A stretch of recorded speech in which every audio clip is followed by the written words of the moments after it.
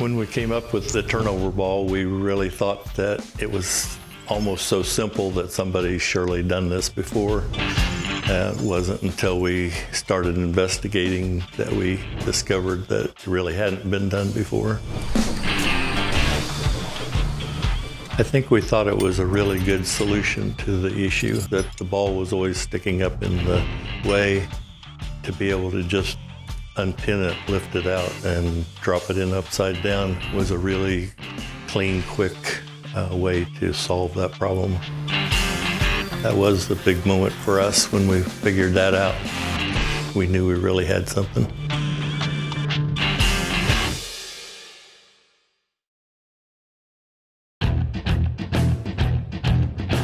We knew that one of the critical factors with our hitch was that it not rattle.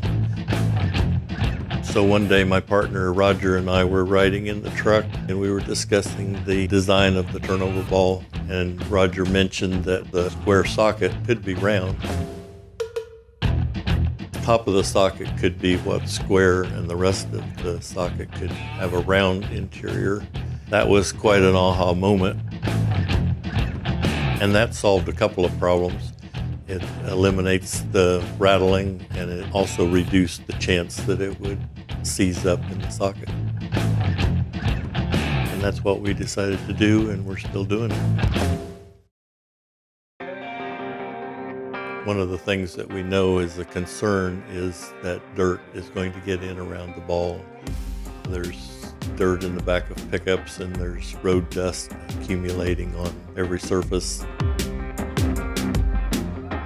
When we went to the square base ball in the round socket, we found that there was a gap for the dirt to migrate to where it didn't seize up the ball, so it comes in and out more easily.